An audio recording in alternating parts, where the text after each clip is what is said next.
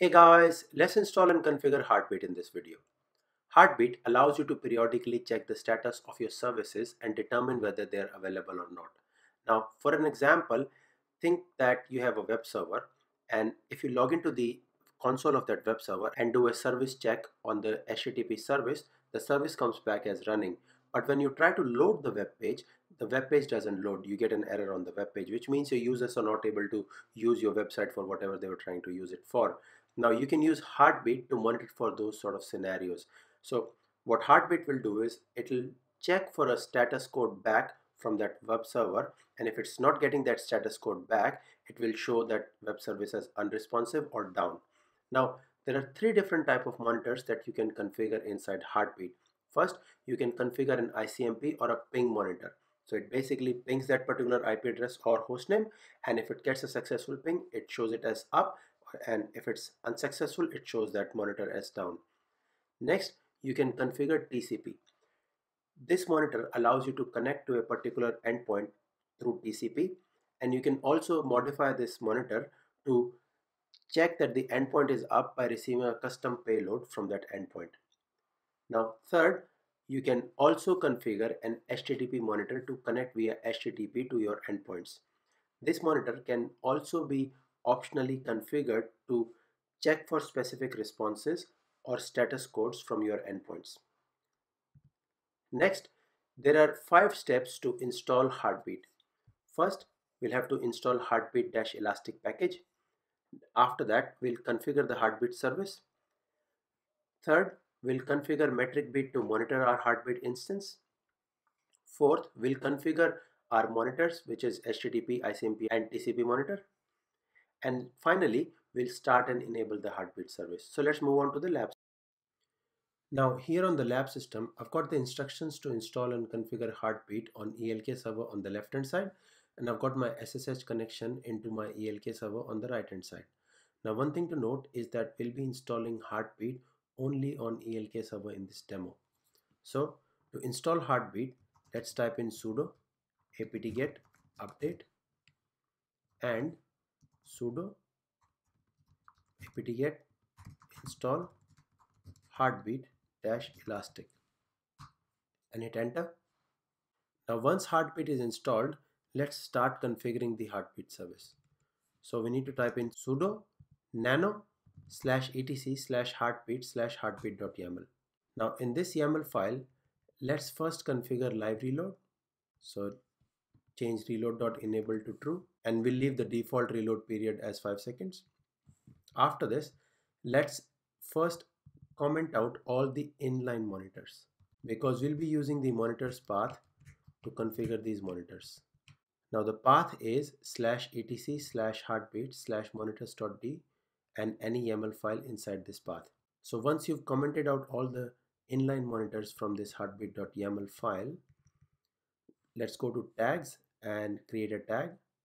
Here we'll specify the tag as ELK. Now after that, let's move on to Kibana, and under Kibana section we'll uncomment the host portion, but we'll leave the URL as default localhost 5601.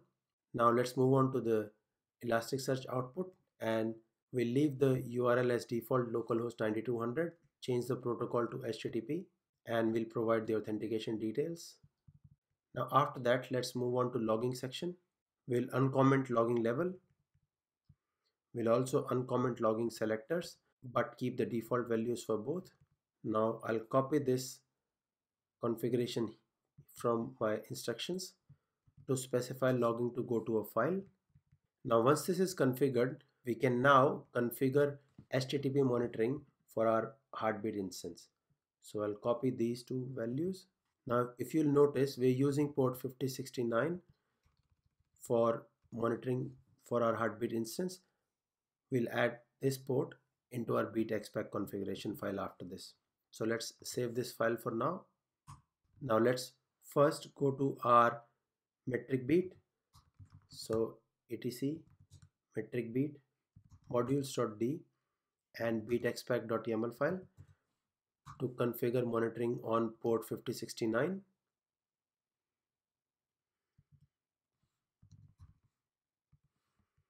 Here I'll add a comma And now I'll add the URL. So http localhost 5069. Now I can save this file. Let's now first check metric bit is running. So sudo systemctl status metric bit, it's running. Now let's also double check that beat xpack is enabled. So sudo metric bit modules list, and you can see beat xpack is under enabled, so that's all good. Now let's clear out of everything and we can start our Heartbeat instance. So sudo systemctl start Heartbeat -elastic. Now let's first check for the status of this service, make sure it's running. It is. And now it's time to configure our monitors. So to do that, let's first go to etc heartbeat and monitors.d. Here you'll see that there are some sample monitor files available. We'll use these and customize them to create our own monitor files. So first I'll type in sudo copy sample icmp.yaml.disable, and I'll copy it to icmp.yaml. Now I'll do a nano on icmp.yaml to configure our icmp monitor. Now for our icmp monitor, we'll first have to change the ID and name. For ID, I'll use icmp-status. For name, I'll use icmp status check. Now let's uncomment this to enable the monitor. Now we'll leave the schedule as default every 5 seconds so that our hosts that we specify under the hosts array are pinged every 5 seconds, and we'll have to specify a list of hosts here. Now what I'll do is I'll first specify the internal IP address of our web server 1, and then just to demonstrate, I'll add the external IP address of our web server 2. So 192.168.2.19, which is the internal IP address of my web server 1. I'll do a comma space and I'll copy the IP address of my web server 2 here. Now what I'll also do is I'll just add a publicly accessible external IP address here as well, and this IP address 8.8.8 is always up. Now next we'll leave the mode as default. You can disable by IPv6 right now, but let's leave it as default. You can also specify a timeout or a wait. We'll go to tags section next and add a tag called web tier, and now we can save this file. Once this is done, let's move on and configure our TCP monitor. To do that, let's just copy the sample TCP monitor file. So sudo copy sample tcp.yaml.disable to tcp.yaml, and now let's modify this tcp.yaml. Now here first we'll have to specify the ID again, so let's type in SSH status because we'll use this monitor to check the status of SSH connection, and under name I'll type in SSH status check. Now after this, let's enable the monitor. We'll leave the schedule as default 5 seconds, and under hosts I'll specify the internal IP address of my web server 1, and I'll specify the port. So the SSH port is 22. Now I can either specify the port here or specify a list of ports to ping if the host does not contain a port number under the ports option. So these are the two places you can specify ports. We'll leave all the other values as default. One thing to note is you can use check, send and receive to add custom payloads, but we'll move on to the tags section and add the tag for web tier, and I'll save this file now. Next, let's move on and copy the HTTP monitor. So sudo copy sample.http.yaml.disable to http.yaml. Now let's modify http.yaml. So sudo nano http.yaml file. Here under ID I'll specify web status, and name could be web status check. Let's enable the monitor, and under hosts I'll add my Elastic and my Kibana URL.